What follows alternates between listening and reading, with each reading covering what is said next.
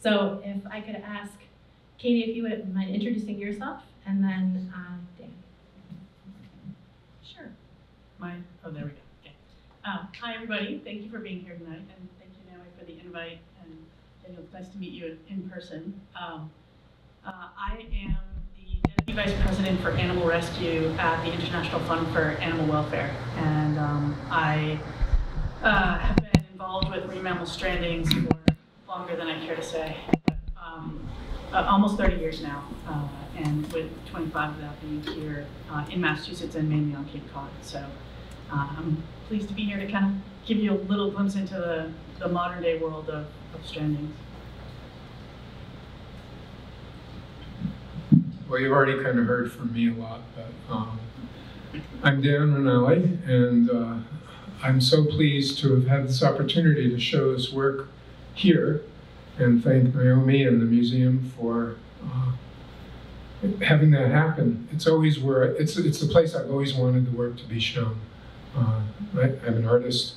I'm a fallen professor from Boston University. I retired about 7 years ago, but retirement for an artist just means I get to go to the studio more. So I'm going to ask Dan and Katie each to talk for about 5 minutes about their work, and then I'll ask some questions, sort of get a discussion moving, and then we'll open it up as well to you all in the audience. So hopefully we can have a great conversation about this work and about the contemporary issues that it points to. So Daniel, if I could ask you first to talk a little bit about what inspired the project and what it's been like working on this over a 30-plus year period. Yeah, I thought I'd start by reading an excerpt from my essay in the catalog, which is actually the journal entry that I made the night of the stranding in 1991 that I was present at, which, as I mentioned in my talk, was the catalyst for the show. So bear with me. I'm not going to read a lot. September 10th, 1991, 8:30. I couldn't see anything from the road but a few clusters of people up on the marsh and another group out on the black mud flats. I walked past the first group through the knee-high eel grass down to the cove in Wellfleet where 24 whales had stranded themselves on the pre-dawn low tide. The blackfish, as these whales are sometimes known, were completely out of water and scattered in 4 or 5 little pods, huddles really, their heads many times pointing to one another and in toward the center of the huddle, as if to discuss their next move or perhaps to console each other. Both experienced cetacean rescuers and inexperienced volunteers were out on the flats spilling seawater on the backs of the whales. Many of the animals were also smeared with mud, drying to nearly the same grayish-black color as their skin. The mud was drying quickly in the steady breeze and bore the streaky finger marks of the hands that had spread it. Their torsos smeared with primitive war paint. The whales seemed at times like huge, awkwardly positioned, three-dimensional, monochromatic finger paintings of whales, vigorously rendered by children. Coming upon 24 whales lying near death in the mud claws deeply at one's sense of ecological guilt. It is a sorrowful sight, different in kind than the ubiquitous roadkill deaths we whiz by at 60 miles an hour. These whales seem to be dying somehow because of my sins and those of my forebears. The whale nearest the shore is a small juvenile, already dead, and staring vacantly over an open mouth filled with square white teeth. The whales are mostly quiet, but every few minutes, a shuddering exhalation emits from one of the animals, a resonant, almost bellowed breath that seems to carry a mournful tone of resignation, suggesting the animal knows its probable fate. Tending to the animal when it exhales, you also feel the humid breath that is like a warm, fetid cylinder of primordial air. The whale's expiration become part of my inspiration, deoxygenated air swirling through my own lungs before I cough it out. Each shuddering spray drew the man or woman nearest that animal to inevitably pat or stroke it, while speaking softly to comfort it as if one would to a family dog that was suffering. So I'll stop there, but the catalog has the whole essay if you're interested. so that was my day that began this incredible experience of working on these strandings and doing the research that led me to make very specific images that memorialized historical strandings, very specific strandings that occurred. And one of the things that was amazing, and that if you look at the work and read the text, is how many places in the world this happens, and to how many species of whales, although pilots probably have the record, both for single numbers of a single stranding and probably total numbers, but Katie knows best on these matters, and I would leave that to her. But it was a very powerful experience for me, and it led to all kinds of work. But the biggest body of work within this exhibition is the series of block prints, which, as I mentioned in my talk before, they draw on the visual architecture of whaling journals. I thought the idea of having my journal be in the catalog essay, and Naomi realized this too and encouraged me to use this, was okay, journal to journal, because the whaling journals, I always thought they were very beautiful as objects, and I know there have been exhibitions, and I thought, for me, the most wonderful thing would be able to show this work with some whaling journals in the room. So I'll stop there. Can you tell us what drew you to your current field and what that journey has been like? This was not my plan. I studied coastal environmental management, so my goal in life was I was going to save all the world's coastlines from overdevelopment and things like that. And along the way, I got introduced to marine mammal strandings in the course of my graduate work, and had a similar kind of experience. I didn't witness mass strandings when I first started, but it was witnessing multiple strandings in a short period of time, usually animals that were involved in some kind of human interaction and stranding as a result of human activity. And so that really drew me to want to understand more about what was happening. And I just kind of jumped into that, and I'll say it's been a hell of a ride. I moved back to Massachusetts, and specifically to southeastern Massachusetts in 1998. And that's when we first started professionalizing stranding response on Cape Cod. We were the Cape Cod Stranding Network. And so we're at 25 years this month. 25 years this month. And I had said to the folks that had hired me that I saw this as a 2 or 3 year gig. I would get it started and then I'd move on to do something else, and that was 25 years ago. So I guess I'm in it for the long haul, but it's very different now. I look at my first mass stranding was about 2 weeks into my job. I've been doing strandings for several years down in North Carolina, and mostly single strandings, mostly bottlenose dolphins, and humpback whales. And coming here, we had our first mass stranding, and it was 4 Atlantic white-sided dolphins in Wellfleet in Chipman's Cove. That's where this is. And I can remember standing in the water, like the deer in headlights, like, oh my God, what have I just gotten myself into? And the water was it was cold. It was actually like slushy around the animals as we were working. And it was the first time I was faced with kind of those real life and death decisions for multiple animals at one time about what's going to happen to those individuals. And that particular day, we did refloat one of them, but ultimately all 4 ended up either dying or being humanely euthanized. Because at the time, the prevailing understanding of the situation was that animals stranded for a reason. And you think about drive fisheries out in Wellfleet, pilot whales would be in close to shore. It was an easy source for whale oil, for meat, it was a resource. And so people took advantage of that. But in the early days, it was of stranding response, because over time, of course, we started to, we have the Marine Mammal Protection Act. We're looking out for these animals. We're no longer looking at them as a resource, but as something to protect. And so that's how this whole stranding business came to be. And it was, when we first started out, the prevailing wisdom was, these animals stranded for a reason, so they're either going to die or you should euthanize them. Do not push them back out. You're just going to cause them further suffering.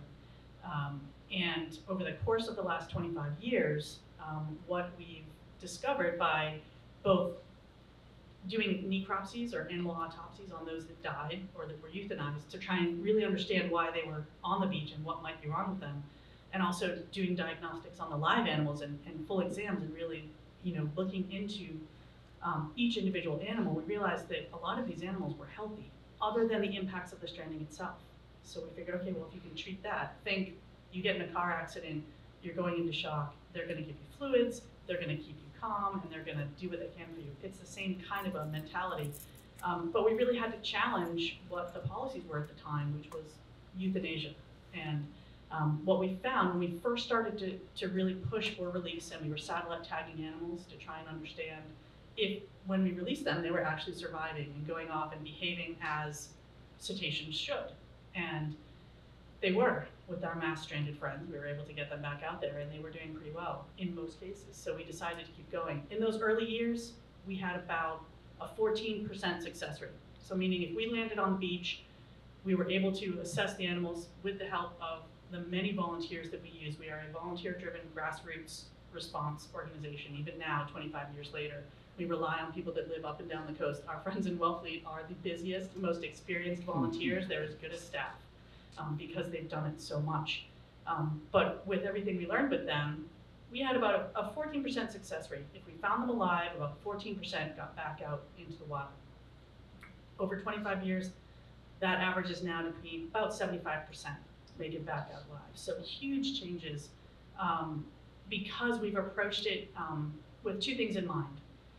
We're all nerdy scientists, so we all want to understand and ask questions, and the more data we can get, and really, whaling logs that's data. They were just collecting data, and the way that they did it is a little bit different, but it's a lot of the same data points. But looking at the data, we wanted to be scientific about it to understand what was happening and how we could do better the next day. Like, how can I save the next animal when this happens the next day? And the other piece was welfare. It's all about the welfare of the individual. We're looking big picture, but each individual in that stranding matters, so how can we do that? So I think it's been, there's a lot that's changed over the years, and we still look at it the same way. Like, okay, well, that was a good day, and it was a good year. We had, 75% of those live animals are back out there. All right, how do we get to 80% next year? That's always the question, is how do you do it better? It's interesting to hear that, Daniel, you've been thinking about this project for about 30 years, right? And your organization is just celebrating 25 years. So thinking about that kind of arc, right? Yeah. There's some lovely kind of harmony there. I wonder, thinking about sort of the description of the changes here, if you could talk a little bit, Daniel, about your historical research and sort of how you've documented the strandings and what kind of looking at the history of whaling and then also looking at the history of strandings has meant in terms of how you've created work and thought about the project at large. Well, I think I sort of started living on the outer Cape around 1980, 81. I came out there for a job and found my way to keep coming back and started spending summers out there. But what happened was, this is even pre-whale stuff, I started thinking a lot about natural history and natural history writing, and I read a lot of 19th century natural history writers, and I realized how closely they looked at things. And I thought, well, that's what we do as artists. The first thing you have to do is look and pay attention. And so for me, I thought, well, I'm out here, and before that, for many years, my work had been very abstract, very formalist. It was not narrative in any way. And I think once I got to the Cape, I wanted the Cape to inform what I did, but there's this whole history of, I didn't want to paint lighthouses, sunsets, or, I don't know, I wanted to say something about this environment that maybe hadn't been said before. We all want to do that as artists. And I think, so when this reading about strandings, before I'd actually experienced the one in 1991, did get me thinking a little bit about it. But that 1991 stranding, I was so fortunate to be there because it was in September. I was on sabbatical. I was able to stay on the Cape longer than I ordinarily would have. And I don't know what our percent, I didn't do the math, but 21 out of the 24 whales that day survived. It was juveniles that didn't. And it was funny, not funny, but odd that some of the professionals there that day, and Katie wasn't there, so not her, they put little red flags on the animals they were pretty sure were going to die. But you know what? All the volunteers ignored them and still kept, the main thing we did was pour water on their skins because it was sunny enough to dry out their skins, and you know, and that was what the mud, when I read the mud was also another kind of layer of insulation. So the research came about, you know, because of that experience, and I thought, I started seeing these whaling journals, and I thought, God, these are beautiful. But they're sad because they're killing this animal. And there was this irony in putting together something that was so similar to what they had done, but that now was part of championing saving whales, you know, save the whale, right? But that sort of phrase, it's kind of a metaphor. If you can save the whales, maybe you can save the planet. If you don't save the whales, maybe you don't care. So for me, the research then went, okay, where do I find out about information? And of course, in the earliest days, the internet was just getting going and information was sporadic, but I could find news stories about strandings. And so I started saving them all, eventually making spreadsheets of all the strandings.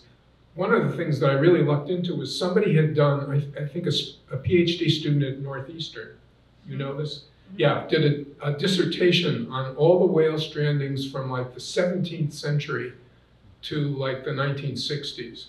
So that really was the best document that I came upon in the early days.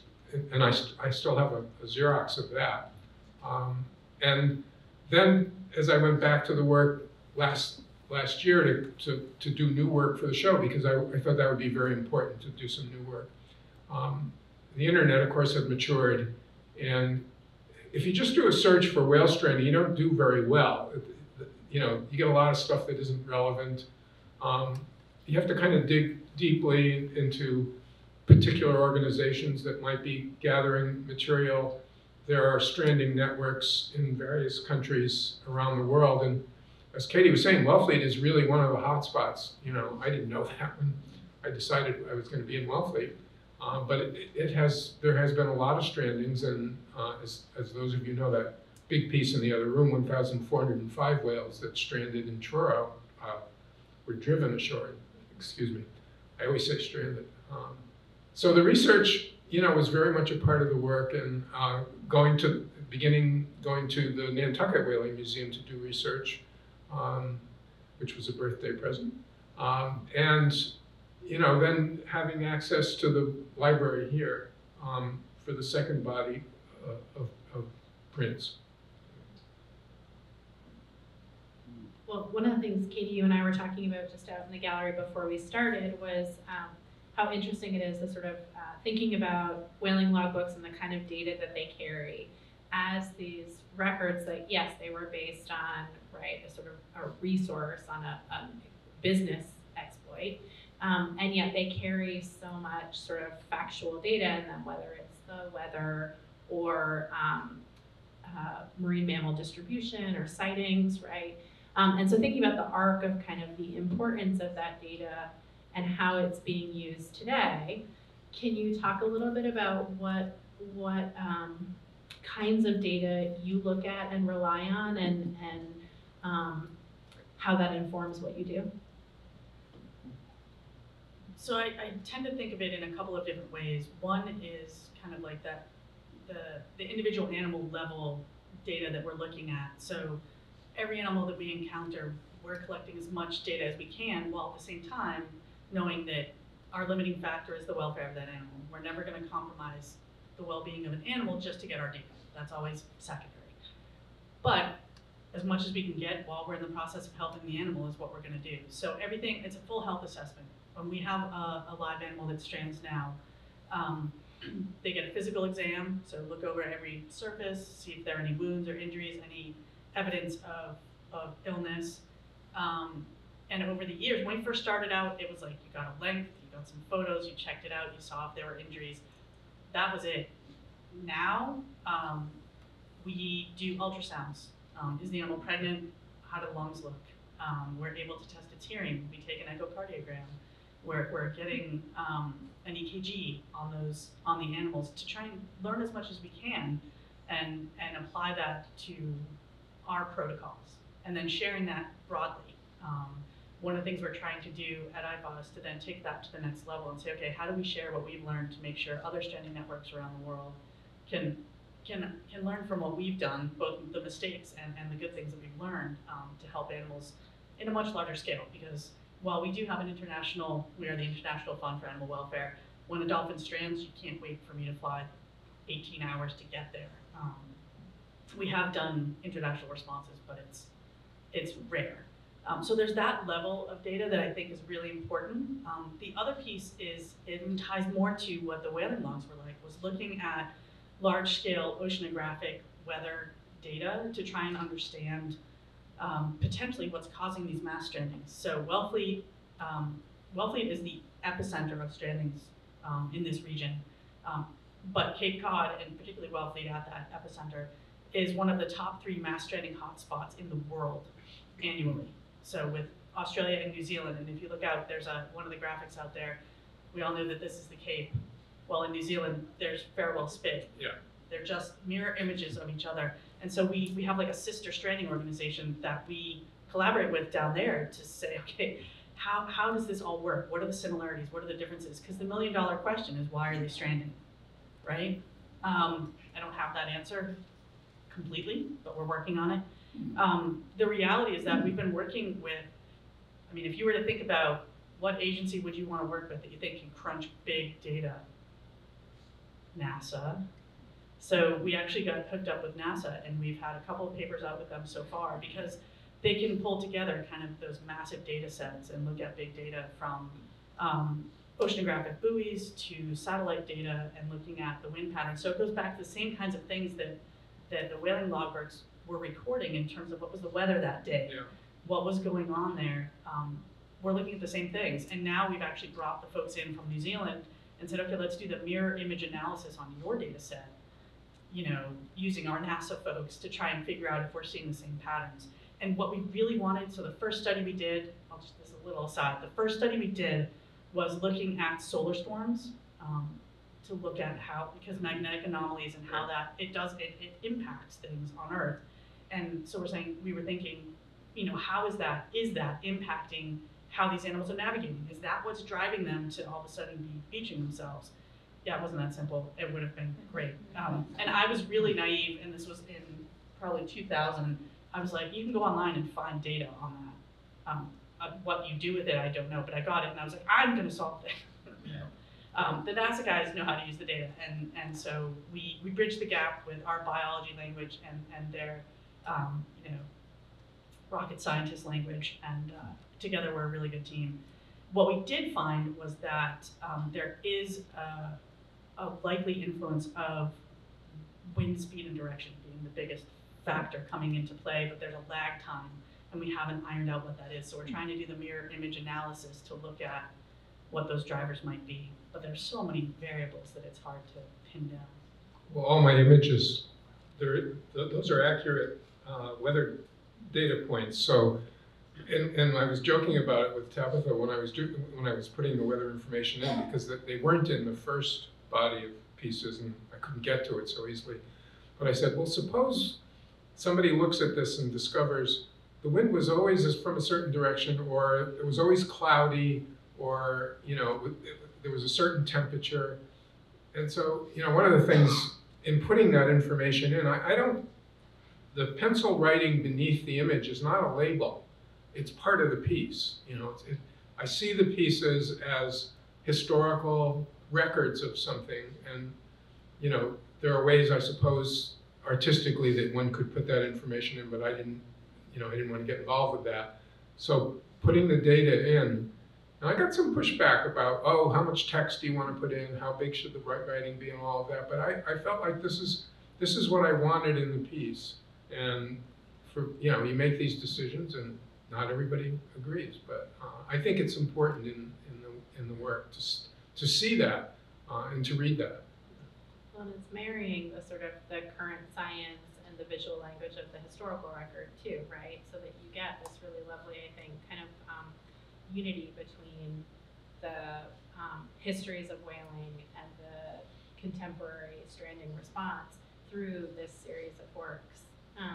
To build upon that a little bit, can you talk about your sort of your artistic process or the sort of visual language of the whales and how you make them for this group? Yeah, what happens? I mean, mostly I've been a photographer as an artist, but I've always been sort of operating out around the boundaries of photography. A lot of people would look at what I did and say, well, those aren't really photographs. That's okay. So when I took this project on, I had never really been a printmaker. I should also say I never went to art school and I never took a studio art class in my life. But that's how things change, right? I'm a good self-learner. So, you know, I think what I wanted to do was find out how I could, first of all, I was going to make these stamps. All right, so what do I use? Wood? Well, wood is harder to carve. Why don't I start with something easy, like linoleum? You can buy these little linoleum pads. And so cutting linoleum or using a sculptural material and making the relief that way. So I started doing all of that, and I wanted the whales to be generally representative of the species I was representing. So, you know, I would do the research for that. Okay, here's what a sperm whale looks like. Here's what a North Atlantic right whale looks like. Here's what a humpback whale looks like.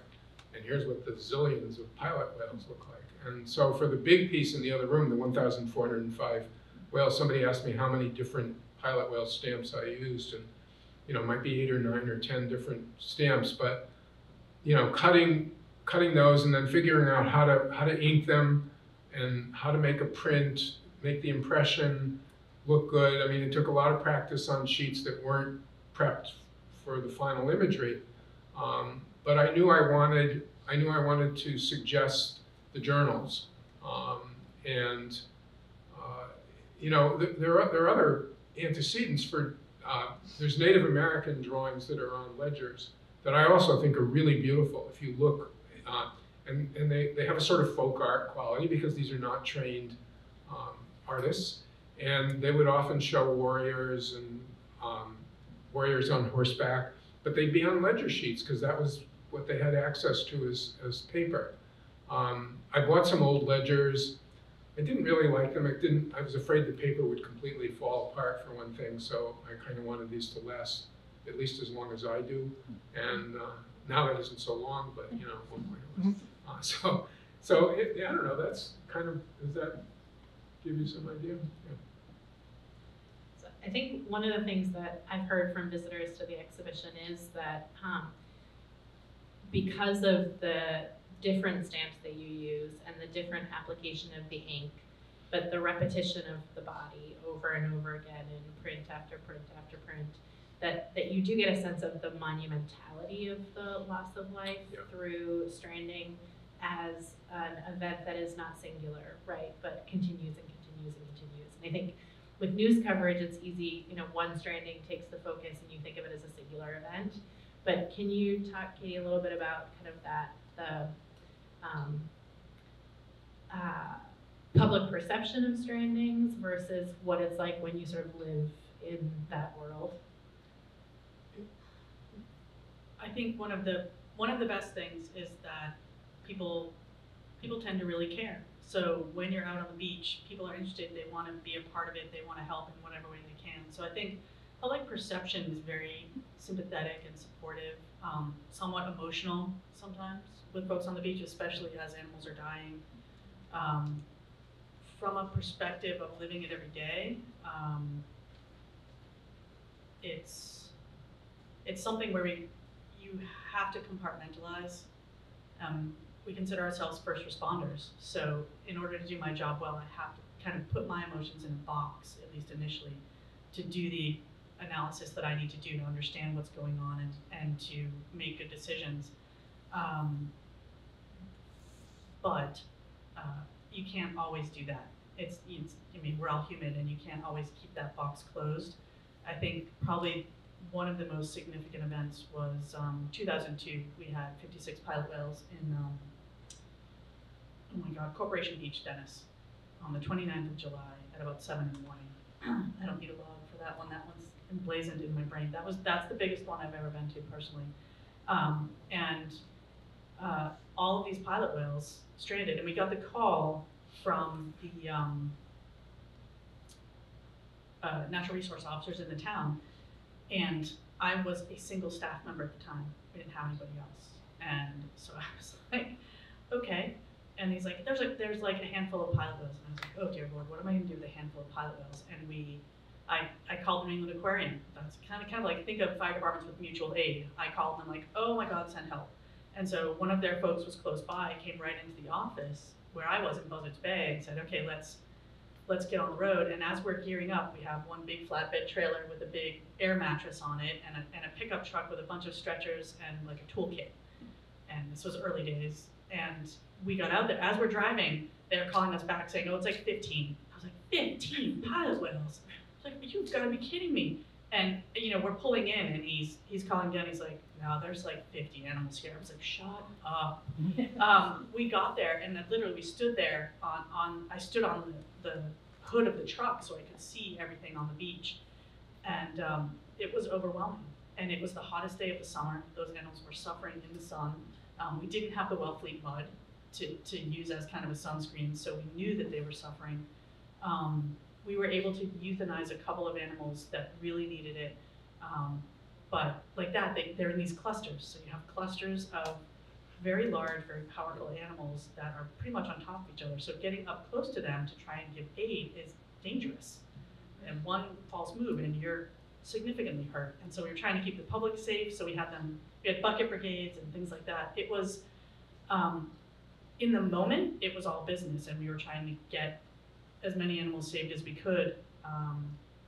And the tide came in, and we refloated 46 animals that day. Others had died or been euthanized. We refloated 46, and the next day they showed up in Wellfleet. Yeah. And I was like, oh my God. That keeps happening. Yeah, I mean, well, when you think about the Cape, if you've ever been out if you're in Dennis or Brewster, any of those places, at low tide, you're going to walk a half mile to a mile to get water deep enough to swim in. These animals are offshore animals. They are not used to a tidal fluctuation, so the tide goes right up underneath them. But then it comes rushing back in. And so they refloated and went off, but they had been in the sun all day. They had been supporting their own weight all day. There were so many that we didn't know what we know now in terms of first aid and triage and emergency care.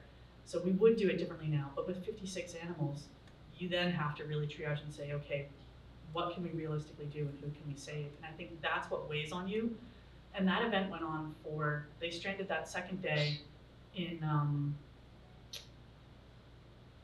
it might have been Blackfish, it might have been the tip of Blackfish where they came in. And it was mud, it was horrible, it was difficult, and every single one of those animals either died or was euthanized that day. And we called every vet on the Cape for every ounce of euthanasia solution to put those animals down because their skin was just falling off. It was horrible. Right. And then we were like, well, now what do we do? Now we've got we had taken some of the animals to a landfill for necropsy. So Michael Moore had been doing necropsies that next day, and we were out trying to deal with this second round of strandings, and we couldn't leave them because they had euthanasia solution. That's poison. So any scavengers that come in are now going to eat them, and they're going to die. So now we have a toxic waste issue. We ended up having to take 46 carcasses offshore the next day with a lovely fishing boat out of New Bedford, towing them offshore and sinking them. And it was after that, so it's like 3 or 4 days in, is when we finally had a chance to kind of process what had happened. And that was, I think the long-term day-to-day, it never ends. Our jobs never end, the strandings never stop. There's strandings every day. We have, on average, over the last 25 years, we've had from 2 to 30 mass strandings. That doesn't include all the single strandings plus all the seals that strand that we respond to. So it's never ending, and I think the bright spot for us is we're able to save so many more animals, and there's a selfish piece to that. It's great that they're saved. That is brilliant, and that is our goal. But there's nothing worse than feeling like you're playing God when you have to put an animal down. It's not It's not somebody's pet. They're not making a decision. We're making a decision on an animal that's in front of us. And I think there's a real burden that comes with that weighs heavily on all of the team members, volunteers and staff alike. Well, one of the things that you spoke about too, and I had definitely the experience of the huddling thing too, and we both have talked about that. But when you walk past the animals, the eye of the animal will actually follow you. And so, you know, we're told not to anthropomorphize too much with these situations, but these are pretty intelligent mammals, big brains, and they communicate with one another. I've been fascinated recently because there's some people doing work using AI to try and process communication, the clicks and the sounds that they make, and there were sounds that day. There were clickings and other kinds of sounds. You definitely had a sense that they knew what was going on. They knew that maybe we were trying to help them, but that seems to be the case with entanglements now, that the rescuers who go right and end up on top of the animals at sea, cutting away lines. So, you know, one of the things I really hoped would happen would we would see that these animals are more like us. They're not the enemy. And doing that body of work out there was part of my hope. It was such a reversal of what had come before, where we nearly, you know, drove them to extinction. Maybe not pilot whales, but there's 340 North Atlantic right whales left, and they're not reproducing in enough numbers to sort of sustain that population, or it's close, it's marginal. So, you know, to me, this is very important. And I think as an artist, a few years ago, I guess I just decided that I wanted my work to have some impact on how people saw the environment. Everything else, it seems so important as politicians stand up and say, oh, it's the existential problem of our time, and then they don't do anything. So I think as an artist, you do what you can, but you want to make beautiful things. You want to make things that move people.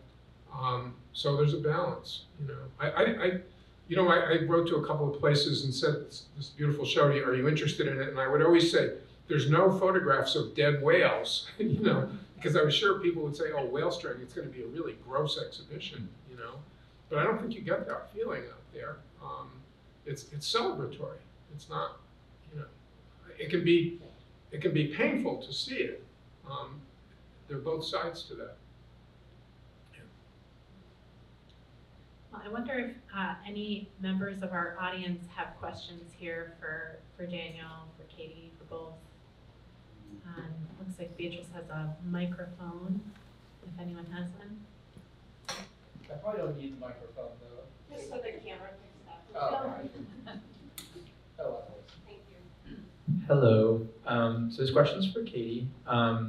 It feels like a really silly question, but having grown up around the ocean and very appreciative of all cetaceans and all creatures in the water, I just find it so hard to believe that these intelligent species are doing it accidentally. And I guess my question to you is it been ruled out that it's not on purpose that some of these strandings are happening? I don't think we can rule anything out. I mean, short of getting inside their heads, like, they are intelligent animals. So, you know, I can remember early in my stranding days having someone approach me on the beach and be like, you know what, they're committing suicide, this is what they're doing, and it's population management. And I was like, I don't have an argument against that. You know, the things I can refute are when people are like, oh, it's Navy sonar. You know, when there were big issues in the early 2000s with Navy sonar, then every stranding became due to Navy sonar. And I was like, well, that I can refute, because I can tell you that on the Cape, these mass strandings have been happening since the pre-industrialized ocean. So I know that it's a naturally occurring thing. I can't get at the why. Can I definitively say no? But I just, you know, one of the things that I will say is that when we release animals, some animals get a satellite tag. They're super expensive. We can't tag every single animal, nor do we need to. But every animal, we're mandated to mark the animals, and so they all get a cattle ear tag, the same kind of tag that livestock get. And those pull out over time. They go on the dorsal fin, on the trailing edge, and it's like putting it in your ear. It's like getting an earring. But when they pull out, they leave a notch. So a lot of times, there are certain species that tend to have, they bite on each other, like bottlenose dolphins that are coastal in the southern states are very tactile. They'll bite on each other, and so they'll rake across each other's dorsal fins, and they'll leave these marks. Well, when we're looking at pilot whales or Atlantic white-sided dolphins or the common dolphins that we see stranding here, the trailing edge of their dorsal fins are pristine, not a mark. And I can tell you, we have tagged in one form or another,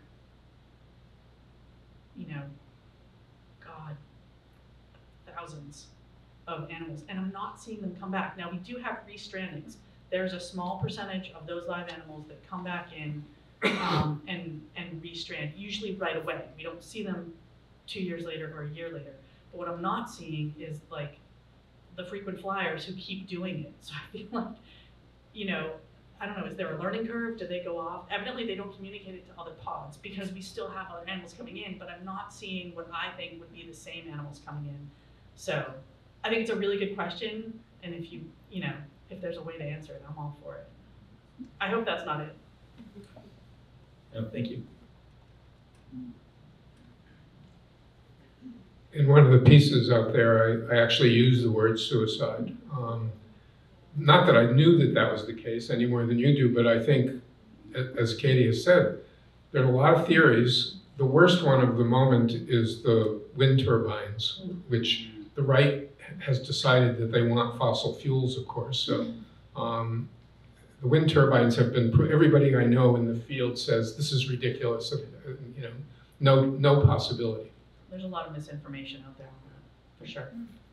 I do think, I'll just pick up on that for a minute, because I do think as a sort of artistic choice, the use of that term, it's a provocation. I do think there's in terms of reception, almost a passivity to stranding in a way of like people, I don't know, people who maybe haven't experienced it or haven't witnessed one, that use of the word maybe encourages an audience, a visitor to think differently about the event, perhaps. I don't know. Yeah, I always used to say that, it's not that these animals are throwing themselves on the beach. They're not. I mean, when they're stranding for the most part, and there are, like when we have single strandings, when you have a social cetacean, any dolphin that's from a social species coming ashore by itself, obviously there's your first nod that something's probably wrong because it shouldn't be alone. But I was just saying, they're not throwing themselves on the beach. A lot of times they're just coming into these areas that they don't frequent. I mean, these are offshore animals. So coming into Cape Cod Bay is not where they should be, though they are frequently. And sometimes they come in and out. We've had the ability through some folks at Woods Hole put a buoy off of Wellfleet Harbor to listen. And we're like, okay, early warning system. If you can flag when groups of pilot whales and dolphins are coming into Wellfleet Harbor, oh my God. I mean, to get out ahead of it is amazing, because the other piece that we try to do is mass stranding prevention. So we use pingers and boats. So pingers are about this big, smaller now because technology. But when I first started out, they were about this big, and they're used by fishermen to reduce bycatch of cetaceans in their nets. It's a great tool. So we decided, why couldn't we use it if we know animals are in an area where they could strand, Wellfleet being the biggest hotspot, couldn't we use it to drive them back out offshore? So that's another piece of what we try to do, and using that and just vessel motions to herd them offshore is another piece to what we're trying to do to get them out there. Can you comment on the northern right whale situation, how it's coming along? And I know it's grim, but as from your organization, seeing it move forward or backward or however? Absolutely. I would say there's a glimmer of hope. All is not lost.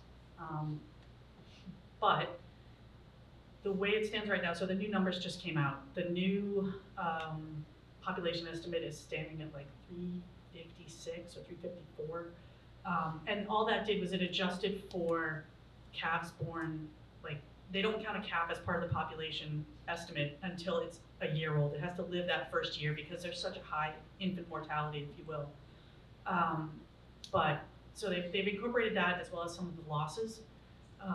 But the reality is that one of the metrics that we use to look at how well we're doing is PBR, or potential biological removal. So that means how many right whales could we lose due to human causes and still have the population be on a path to recovery and still be able to recover, have enough animals for it to recover. That number is 0.7. You can lose less than 1. That's how many we can afford to lose. So that, that statistic hasn't changed. And the way that the demographics are right now, there's about 70 reproductive females in that population. 70. That's a big burden. And normally their reproductive cycle, they would have a calf every 3 to 4 years. They're now calving every 7 to 9 years. So it's a very slow process. There are so many factors that go into this. Climate change, affecting prey distribution, affecting where those animals go, and the way that we can protect them.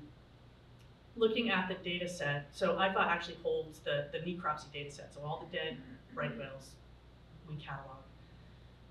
And the majority of animals die because of either entanglement or ship strike. So we're working on entanglement by using ropeless fishing gear, working with the industry on that one. Now the other piece of that is up for change right now. There's a NOAA rule amendment that's been proposed. It's been out for public comment. There are 90,000 comments that they're combing through. And it's to kind of increase the protections. We already have basically speed reduction rules up and down the East Coast. So these animals move up and down the East Coast. They calve down south, come up, feed up off Canada, and then make their way back down. And they're trying to learn from what they've observed. The animals are moving into slightly different places. They're being struck by, right now, the only ships that have to abide by the rule are 65 feet and longer, where they're trying to increase it, so any vessels 35 feet and longer have to abide by those rules when in those zones at those times.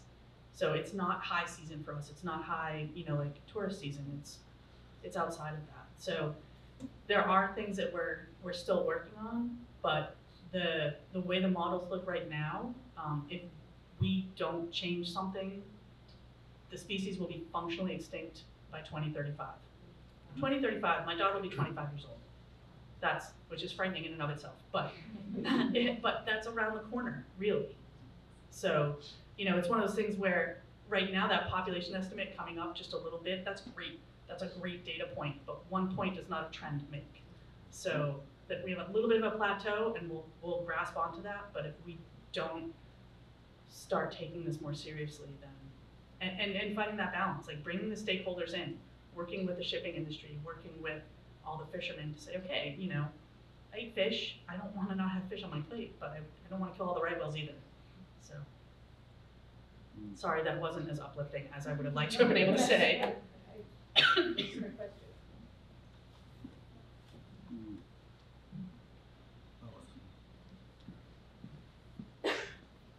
Hi, Katie. Hi, Dan. So, Katie, you mentioned EKGs and other things, tools that have been used for people.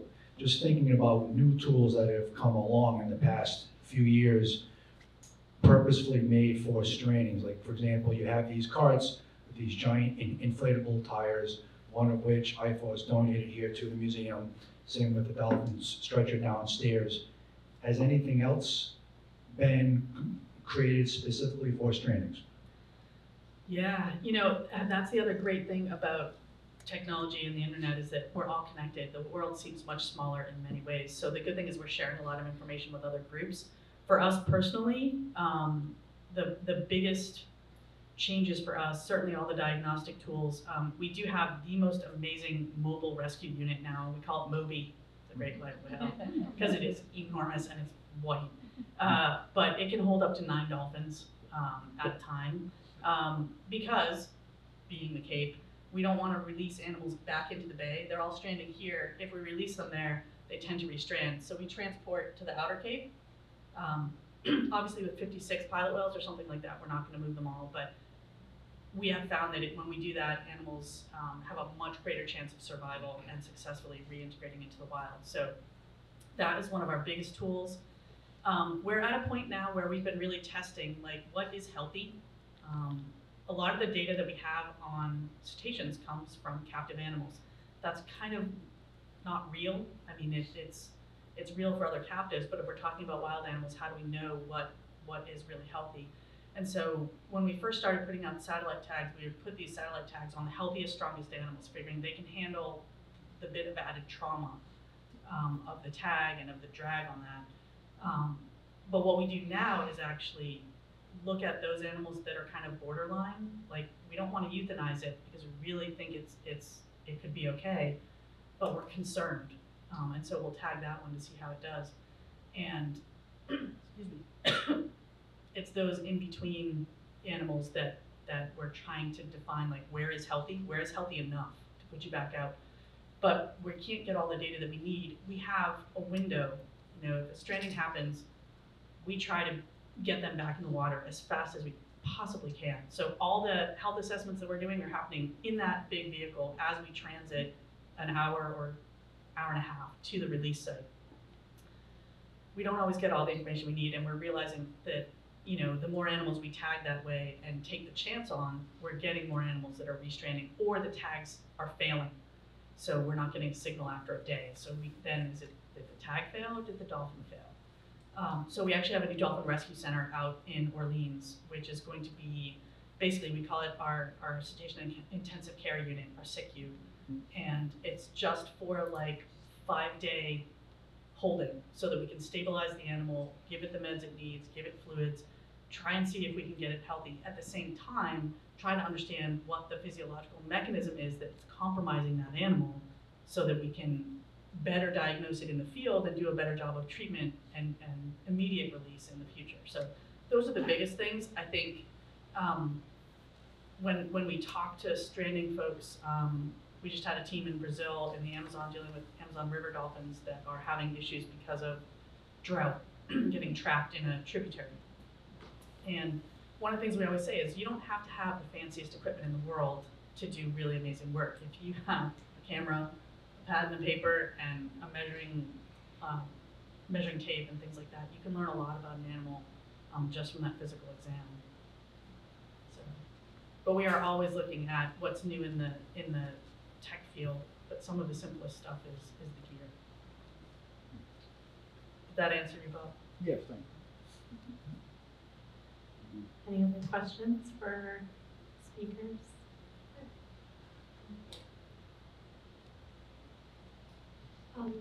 As far as the data from the past, Daniel, do you have any sense of the keepers of that information? Were there certain people who were the artists who, you know, kept the logs, the journals? In terms of the whaling journals, the journal was kept by either the captain or the first mate, I think. Some were called logs and some were called journals for different reasons. I think there's a hierarchy there, but I may have forgotten it. And, you know, I think that trying to do the research, one of the things you realize is that there are these hot spots. And Farewell Spit in New Zealand, which Katie mentioned before, recently had a 250 or 300 animal stranding pilot whales. And, you know, that one kept popping up. Tasmania, the North Sea, those were all places that I would see multiple. Romo, Denmark, which I've never been to. I have no idea what the configuration of the shoreline is, but I think you know, there's a lot of possible explanations, but anybody who knows these tidal flats, and the Cape is new, you know, geologically, it's 10,000 years old or something on that order of magnitude. I sometimes think, well, maybe their GPS just hasn't been updated, you know, that they're used to, they've got memories that go back 100,000 years, 200,000 years, and the Cape wasn't on the map, you know, who put this here? So, I mean, you know, I think I loved when Katie said, well, we don't know what they are, and we're open to listening to any, I mean, that's a bizarre idea, and I don't mean to really present it as possible, but It is funny when you realize you're on this piece of land, and I don't know how young farewell spit is, but typically a spit that's created that way into a semicircle will eventually make a circle, according to the geologists. And you know, it tends to be younger than, I mean, I remember standing on the edge of the Grand Canyon and reading that it's like 5 billion years old, and I'm thinking, I come from a place that's 10,000 years old, you know, it's just a kid, you know, not even an infant. So, you know, I think that's part of it too, is that, you know, you look at these places and as you do the research, and you know, there's some things that were just newspaper stories, or some things that, you know, you just hope you can find out the information. And I've had help sometimes from some of the stranding organizations that have provided information. But I don't think it was artists that were most, and I think on the ships they weren't necessarily artists, although oftentimes sailors would make these beautiful valentines, the sailor's valentines, the scrimshaw. When you look at all the work that was done, it's not surprising that the journals have an aesthetic quality. They're, you know, they're not ham-fisted. They're beautiful. Thinking about geological time and the sort of arc of the project, looking from 1991 to now in the exhibition, do you have a sense of what's next with this series? Or are there things left unexplored for you here? Will it continue? You know, I never know. I never say something's finished, because I might have thought this was finished, but then I had this idea that I wanted to work off of the original journals, and I wanted the weather data, and I felt there was, I won't do them again until I think I can bring something new to it. And I will always have my eyes open and my ears open, and you know, I'm just glad that this work got to be shown in this venue. To me, that I said that already, but I can't say it often enough, and Tabitha has heard me say this as well. It's like, this is what, you know, this is where it should be. And, you know, I think people who come here probably appreciate it, and maybe some of the people who come don't go to art museums, but I hope they're moved by this work. So, and I hope you all have been as well. Well, thank you all for joining us. I think we're just at the top of the hour here. So we'll open up the reception. There's refreshment. We'll be here to continue the conversation if anyone's interested. And of course, the galleries are open behind you to go and look at this exhibition as you enjoy the next hour of our reception. So thank you all for joining us, and thank you to Katie and Dan for